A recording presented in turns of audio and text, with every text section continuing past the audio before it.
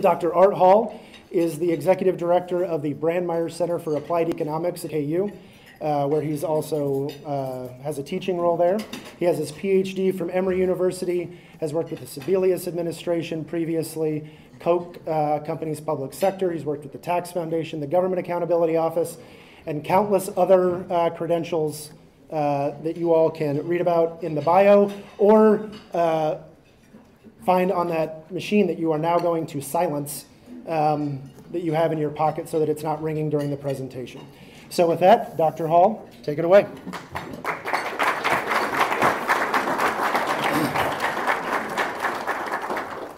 Thank you so much, and good evening. So I have two big takeaways, or two broad takeaways that I'd like to share with you tonight. The first takeaway relates to the process of economic development. How does it work? And I'd like to sort of go through that topic using information relevant for Wichita. The second broad takeaway relates to the efforts related to the redevelopment of downtown Wichita. I've done a little bit of research, and I want to share that research, and hopefully it will offer a perspective on how to think about those efforts. Now, my presentation kind of assumes that a picture is worth 1,000 words, but if you can't see the picture, that doesn't help much. But we'll do our best, and I see happily that you have the slides. All right, so what I want to try to do is tell a story in pictures here. And so our first picture is this map of the U.S., and you'll see that it's titled Taxpayer Migration. So what you're seeing is essentially a measurement over about a decade time span of the patterns of taxpayer migration. By taxpayer, I mean people who filled out a tax return, right? So I'm using IRS data to measure how people move around the country. And I don't want to spend too much time on this. If you're looking at the picture, the easiest way to think about it is the dark blue spots are the counties that have the most out-migration. The red spots are the counties that have the most in-migration. And the takeaway for us, of course, is all of the Great Plains are dark blue, going all the way through the Great Plains. And so the idea of, so obviously Kansas is part of the Great Plains, they're caught up in this mega trend, all right? Now I want to sort of be clear, it's not like there's a mass exodus. Every one of these counties is experiencing people coming in. It's just more people are leaving, and this is happening persistently. In fact, an email just came across my box yesterday. One of the moving companies, I think it's United Van Lines, at the end of the year, I think they do it as free publicity, but they measure the states where the most people came into and the most states where people left, and unfortunately, Kansas made the top 5 of people leaving. But this is not a new phenomenon. It's actually been occurring for decades. And again, it's not people rushing out, it's just a slow leakage. Now, Kansas population is growing, so the population so far has been growing enough to keep us growing, but people still seem to leave. All right, but the takeaway for us is this broad swath, excuse me. All right, I'll get the hang of it here. So the broad swath of blue. All right, God, dang it. All right, sorry. All right, I'm not going to play around anymore. Okay, so now what I want to do is show you a picture that actually looks at taxpayer migration in and out of Sedgwick County. All right? So the way to read this is the dark red bars here, or dark green here, are all of the people who left Sedgwick County but went to somewhere else in the state. The purple bars, the green bars are people who came into Sedgwick County from somewhere else in the state. The purple bars are people who left Sedgwick County but went to somewhere else in the state. All right, now what's interesting is if you peel that back, most of the people who are migrating within the state are really just going to Butler County or Harvey County or Sumner County, and that essentially defines statistically the Wichita metro area. The biggest leakage, if you wanted to point to one county, is people leaving Sedgwick County and going to Johnson County. All right, but generally speaking, the in and out migration around Wichita is really not people leaving Wichita. They're just moving to a different county, you know, and Butler County being the top destination. The more interesting ones are here where people have left Sedgwick County, come into Sedgwick County from another state, and here they've left Sedgwick County to go to another state. There is no obvious pattern to this, but when people leave or come, it tends to either be from Oklahoma, Texas, Arizona, or Colorado. All right, but there's no distinct pattern at all. Now, what's important to take away from here is people are coming to Wichita from other states. Now, people are leaving faster, so if you take the last few years, about 1,400 taxpayers, so we can think of that as households perhaps, 1,400 taxpayers are leaving the city of Wichita, and that's kicked up quite a bit in the last few years. All right, so that's a trend we would obviously want to reverse, but the good news is people are coming in, so it's not like this dire thing. You have to just come up with a reason to flip, right? So instead of accretion out, you get accretion in.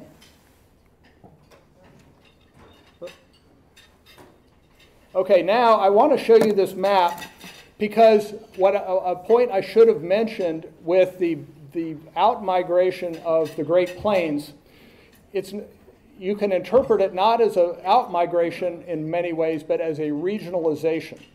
And it really goes all the way back to the Homestead Act of 1862. Just lots and lots of people came out to the Great Plains. They were making farms, and so all of that population slowly but surely is losing what was the foundation, the economic foundation for them being here. And so they're either leaving or we're collapsing. All right, now what I want to do with this map is basically show a time capsule type picture, but in a two-dimensional way. Okay, so if you look at, does that help or hurt? Yeah, could we, I don't. James, do you know how that happened? No, actually, I don't. Okay. But we'll get it sorted. Okay, all right, we'll keep rolling here. All right, hopefully you can see the map. All right, so what the shaded counties on the map demonstrate are counties where over time, over the last 60 years or so, the share of population, the share of state population has grown. All right, so this is what I'm trying to show you in terms of where is the regionalization happening. And as you can see, it's Sedgwick County and Butler County and Geary County, and then, of course, the Kansas City metro area. So the way this works as an experiment is to say, all right, so I'm using census data, and I say from 1950 to 2010, did the county increase its share of the state population? And then I said, so it's a test, it's a statistical test. Then I say, okay, let's do a new test. From 1990 to 2000, did they increase their share? If the answer is yes, then they stay in the game. And then from 2000 to 2010, did they increase their share? So you can see big, narrower, narrower. So this idea of momentum. So you get the idea of where people are going. And that's it. And then the stars count counties in which there is actual population growth. And the population growth test is, did the population grow from 1990 to 2010? Yes. And then did it also grow from 2000 to 2010? Yes. If those things are both true, you get a star. All right? So what you can see is lots and lots of depopulation across the state. But the more important point to point out is that these state is regionalizing, and it's regionalizing around these shaded areas. Now, interestingly, it's been a while since 2010, so if I use 2018 to create a fourth category, and I did the same test, Butler County would no longer be shaded, and Geary County would no longer be shaded, and almost all of those stars would disappear.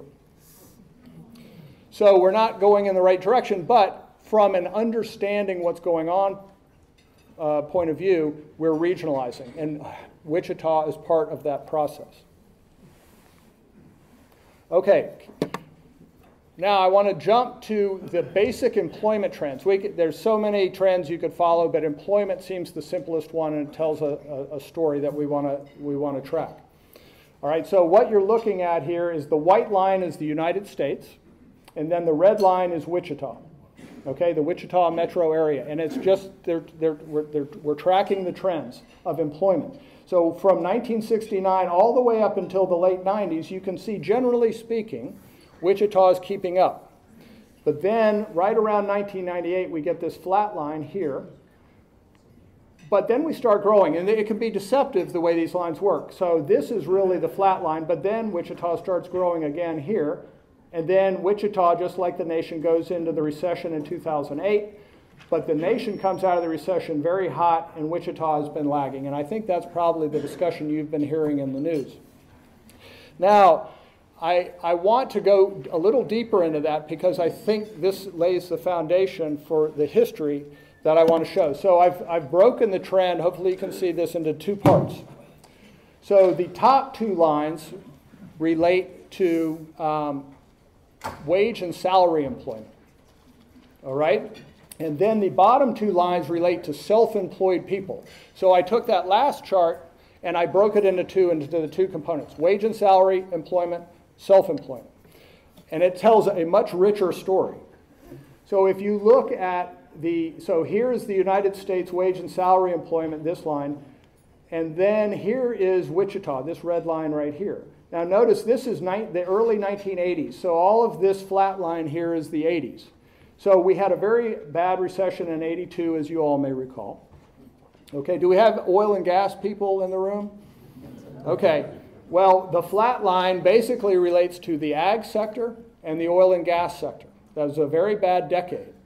And as you know, those are important industries. And then once you had a bad decade with the oil and gas industry, that rippled through to the construction industry and the finance industry. And so what we did is we lost a lot of ground here. But notice, after that, once you start getting into the 90s, we start growing again.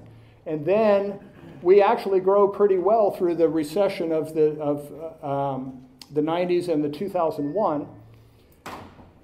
But we're just not growing nearly as fast as the nation. But we're growing. Now, contrast that with self-employment. We're tracking the nation all the way up into 98, and then we completely flatline from 98 to now. All right? Now, that, once again, this got started by the oil and gas industry, but then you can really see a hit here in the 2008 recession. And I think one of the things that you'll hear talked about is many other metro areas our size are growing. They're rebounding faster out of the Great Recession, and we are not. And I think one of the explanations for that is that when we got hit with the 2001 recession was very much an aircraft recession. And then the 2008 hit everybody. But I believe the 2008 recession really cut into muscle. And so we're really growing from a much lower base and a much weaker position. That doesn't mean we can't recover. I'm just offering that up as an explanation for why we're not rebounding as fast. That doesn't mean we won't eventually catch up. Okay, another one of these charts. This, to me, we're now going, the next two charts are what I think are some of the most important information when you're thinking about the process of economic development, okay? I will lay out my basic process. After studying this stuff for so long, I've come to the conclusion that basically economic development is nothing more than a trial and error process. Okay? And it's a trial and error process that happens across the nation. And think of yourself as a venture capitalist. There are all these great little businesses out there, and you're going to try to invest in one, and you have no idea which ones are going to hit. And the best venture capitalists hope that 1 out of 20 of their investments are going to carry the rest of the losses, right? The point of that is not to compare economic development with venture capital investment, but it's just very much a trial and error process. And it's very easy to think that you can say, go and offer a big incentives to companies and have them come in, for example, but you're no different than a venture capitalist there. Maybe it'll work, maybe it won't. All right, so I want to at least lay that perspective out. And so what this does is very similar to the migration stuff. What this does is show the employment dynamics of all businesses being created or expanding or contracting or dying in the city of Wichita. All right, so think of every business that's starting, and these dark green lines are all the jobs. So look, there's about 10,000 or so, roughly speaking, on average. These are all the jobs that were created in the respective year by brand new businesses starting that year. So there's quite a bit. Then the light lines up here are the jobs created by businesses that are already here, but they're expanding. Then you go to the bottom, and the purple line is all the jobs that are lost by businesses that are dying. They're just going out of business, okay? And then the purple, light purple, lavender lines are all the businesses that are here, but they're contracting. And this is what I mean by a trial and error process. Notice I'm always impressed by the symmetry, right? And so this white line right here is the line that measures the net employment. This is what you'd read about in the newspaper. But the process behind the net employment line is what's most important for understanding economic development. Every one of these businesses is trying as hard as they can. It's just it's hard out there, right? And so when the expanders and the births are outweighing the deaths and the contractions, you grow, and that's what you want. But this process is always churning, right? And there's no business that's immune to it. All right, so that's the trial and error process idea that I wanted to share with you. Now, the next slide is very busy. Okay, but it really is where one of the most fascinating facts of economic development in the United States resides. So I'll try to go through this. Now, I'm using United States data here because it's easier to tell the story. But the same story I'm telling would apply to Wichita, it would apply to the state of Kansas, it would apply to any state. Okay? It's like the DNA of economic development in a market-based economy. That's really what we're looking at here. So here's how the chart works. We start the world in 1977. And what we do is we're going to take all of the businesses that are born in 1977 in the United States. And they created 5.8 million, right? Now, this column over here, this right column here, is all the businesses that existed before 1977. So we're still capturing those, right? And those businesses collectively lost 1.65 million jobs. Then once you start the clock rolling, now we can start saying how old. So this is 1 year age, age 2, age 3, age 4, age 5, age 6 through 10, right? And so we're going through time. All right, so we're trying to capture how much jobs are being created on net, that's the important part, by all the businesses that exist from 1977 forward. Now, to make this easy, all of the shaded cells, the blue cells, are positive numbers. All the other cells are negative numbers. So what you can do here is you can say, okay, here is the total net job creation. So you're basically adding up the positive and negative numbers all the way across the row here, and we're saying, here is the net job creation in the United States, and these negative ones are the recession years, right? Now, notice this last column is the kicker. This is the net job creation without age 0 firms. If you don't have new firms being created every single year, we are constantly liquidating jobs. That's what we mean by dynamism. That's what we mean by it's a trial and error process. So whenever you're thinking about what do you do to create economic development, what do you do to create prosperity, the answer in one way or another has to be we need more jobs we need more firms getting in the game because it's a trial and error process. It's a numbers game. Now notice from the chart before, notice there's a very high statistical correlation between birth and death, expansion and contraction, right? So you want to be able to get as many people in the game as possible, and of course you don't tell them to get in the game, you set the conditions by which they want to get in the game, right? And that's what makes it so very hard. Okay, now what I want to do is add just a little bit of spice to this, and that'll wrap up, and I'll explain it, and then we'll move on to the next topic. So what this chart does is take all 366 metro areas. And what I have on the bottom line here is the percent job growth since from 1990 to 2014. And I stop in 2014 because that's when the data stops, unfortunately. And then this is the average job reallocation rate. So remember the chart, how we're expanding in birth and death, right? That's, if you add all that up, that's the reallocation rate. So what you see is a very nice, statistically speaking anyway, from an economic perspective, a very nice positive correlation between the rate of job growth and the rate of turnover. Now here's the hard part. I don't have a good theory of causality for you. I'm not going to tell you that the job growth creates the reallocation, or that the reallocation creates the job growth.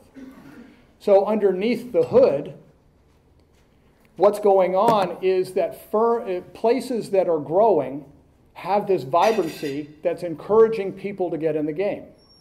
And when they get in the game, then there's this high correlation between birth and death. But if you're in a place that's growing really rapidly, all of the deaths release the people who can get picked up by the births, right? And so that's the dynamism aspect of it. All right, now I left off one point I wanted to tell you, and this is really an important point. So I'm going to go back to this slide. What this slide doesn't show you, but which is important, is that what the key drivers to economic growth in a geographic area, or the United States as a whole, are the number of firms, let's just say it this way, the number of firms that go from 0 to $1 billion in revenue in 20 years. And the term for these is gazelles. The really fast-growing firms. All right, and so even though all of these numbers are negative here in the white, there are some firms that are exploding. So examples in the Kansas City metro area would be like Garmin and Cerner. Back in the day, Cessna might have counted. My favorite example, actually, and I think I have the history right, but maybe someone here can correct me, but Pizza Hut. So Pizza Hut started here, and for 10 years it literally was Pizza Hut, right, on the Wichita campus. And then a couple of investors got together and said, hey, I think we should create a few more of these, right? And I think they had in mind 5 to 6. Within a few years, they had 1,000 stores in their New York Stock Exchange. That is a gazelle. That's what we mean. You know, how does that happen? Of course, Google and Microsoft, Amazon, those would all count as gazelles, okay? So what you're trying to do in the numbers game is create a gazelle. But if we could all create gazelles, then, you know, all of us would be Jeff Bezos, the richest guy in the world, right? So it's very hard to do. And so, but that's what's going on underneath here, is that you have a process where lots of firms are getting in the game, and then you're getting some hot ones, and you just have a very vibrant economy. Here's the part that I find very strange or hard to explain. Nobody knows the secret recipe, right? And so I actually have come to the conclusion that economies grow because they're growing, which is horribly unsatisfying for a scientist, right? So what was the spark? And then a lot of times you really can't trace it out. There's a nice book on Silicon Valley, and they trace it all the way back to a very charismatic individual that left MIT and went to Stanford because his mother was sick. And next thing you know, Silicon Valley, right? So that's the kind of nuance that we can be talking about here. All right, last slide on this. The bottom row is the average employees per business in 1990, so the start of our time period. This here is the percent job growth again. All right, what you see is a nice negative correlation, but what that means then is the economies, or let's call them the metro areas, that have the smallest firms on average, the businesses with the lowest average employment tend to be the fastest growing. Okay? Now, of course, what that means is not that we should take all our big businesses and make them small businesses, because that's the way you create growth. What's going on is, once again, this is a environment in which lots of businesses are getting going. They're getting in the game. So you'll often hear that small business is the real key to job creation, but that's not quite right. What's right is it's new businesses, and new businesses that turn into gazelles, and new businesses tend to be small. All right, so that's the process. So that's our wrap up. So we are in a situation in which the Great Plains is depopulating. It's regionalizing. Wichita is part of that, but unfortunately, Wichita too is slowly losing momentum in terms of population. But if we want to get economic development, really what we have to do is come up with a way that more and more businesses want to start in Wichita, but in a declining industry with lots and lots of big businesses that have a lot of economic power to hire people at high wages, it's a very difficult environment, right? And so, all right, so that concludes part one. I think part one will help inform part two. And what you need to think about is this idea that it's all a trial and error process, and I hope that that data convinced you of some of that. All right. I've gotten the 5-minute mark, so I may go over a little bit on this. Okay. So I wanted to share with you some research I did on downtown redevelopment in Manhattan, Kansas. And it's a pretty quick story, but one of the interesting things is I found when I was doing other research that Pottawatomie County was always one of the fastest growing counties in Kansas. And what do you think the answer is? It's just Manhattan growing over the county line, just like Butler County or Andover is the reason that Butler County is one of the fastest, or was at one point one of the fastest growing counties. All right, but that sets up, for an economist like me, it sets up a nice little statistical test. So just like Wichita, Manhattan is doing its redevelopment. They have a star bond. And so down here, the star bond, their star bond project was they created a museum. And they used some of that whole project to create new shopping here, and they also created this museum. All right? Now, the reason this triangle over here, so this is downtown Manhattan on the left side of Tuttle Creek Boulevard, and then this is Pottawatomie County. Well, this is where all the growth was happening, okay? So then they put in this star bond district, and this is what I want to show you happen. So the blue line, so here is the Pottawatomie side of the road, and it's growing very quickly in jobs. So these are jobs, right, in just that triangle area I showed you, from 2002 to the start of the star bond project in 2010. So you can see when you compare it to the downtown Manhattan line on the, on the Riley County side of the line, it's growing faster. And then the star bond project comes in, and the Manhattan, or the Riley County side of the line, keeps growing for quite a while, but you can see that the employment tails off on the Pottawatomie side. All right? So essentially what was happening, and this is basically the theme I want to share with Wichita, is you had natural growth, but if you apply enough resources, you can redirect that growth, but you're not getting necessarily any net growth. You're just changed where it is. And that is the important thing to at least keep in mind. It doesn't mean it couldn't have created more, but I wanted to share with you a very explicit case in which all it did was rearrange things. And you've spent a lot of resources to do that. But on the bright side, they now have a Tallgrass Prairie Museum, and that's very valuable to somebody, right? I mean, so I can't tell you it was the wrong thing to do. All I'm commenting on is, will it create net growth? And in the Manhattan case, it will not. All right, now I want to go to Wichita here. Oh, I'm sorry, one last slide here. So now what I've done is this red line is the zip code. So what I'm trying to do is say, okay, you've got downtown Manhattan, but downtown Manhattan is in a larger zip code. So what you can see is, hey, downtown Manhattan is tracking the zip code until star bond. And then star bond keeps growing, or down Manhattan, but look, the zip code is flat. So all you're doing is pulling in businesses from the larger zip code into downtown. That's not bad, but it's not net growth. That's the point that I want to make, okay?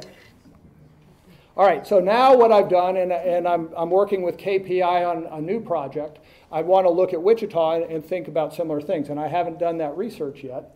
But I've carved Wichita up into these quadrants. So here's northeast, southeast, or southwest, excuse me. And then here is, I'm going to use downtown as zip code 67202, which is a pretty good proxy for downtown, if, downtown proper, okay?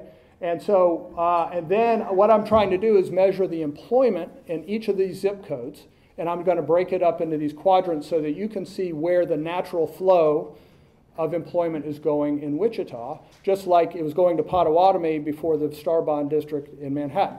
Now, anybody want to shout out where you think the employment's going?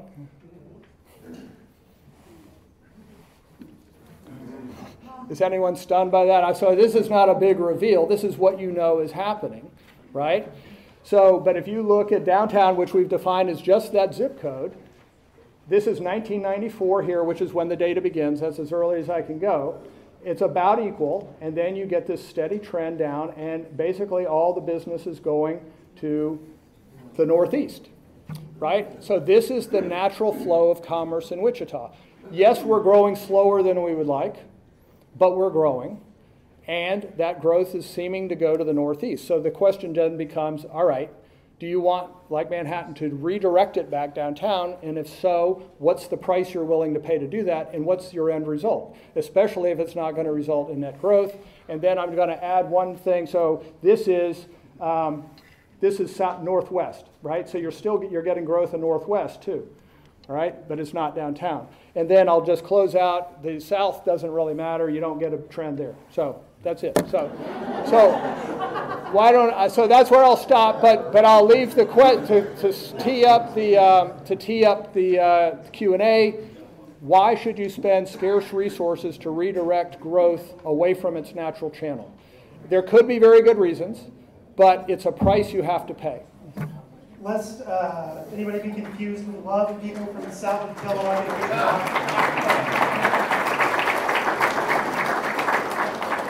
So what Dr. Hall was saying was more just about the job growth. It's not those folks down there aren't solving. No, correct. So quick reminder on questions. I have the microphone. I will not be putting it into your hand, so don't try to grab it from me. Please keep your comments short. Ask them as questions. We're not going to do follow-ups. I'm not going to come back to you a second time unless nobody else is asking questions, but I know that this is an intelligent audience who's wildly curious and wants to ask questions. So raise your hand high, none of these little sheepish things down here. Hold them up high, and I will start working my way around the room. We'll go right up here to start. I just want to ask, do you see opportunity zones as a growth stimulator? If opportunity zones would help create new businesses getting in the game, then yes. No, any basic rule of thumb, and we have business people all over the room, the less it costs to start a business, the more likely a business will start.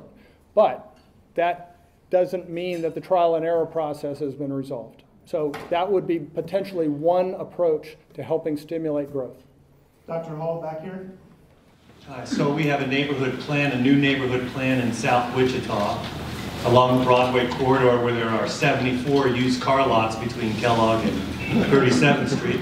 Part of that neighborhood plan is no more used car lots.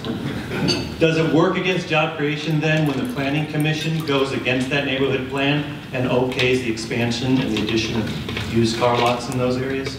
You know, see, what you've pointed out, one of the basic rules of all economics is there's no free lunch. There's always an opportunity cost, right?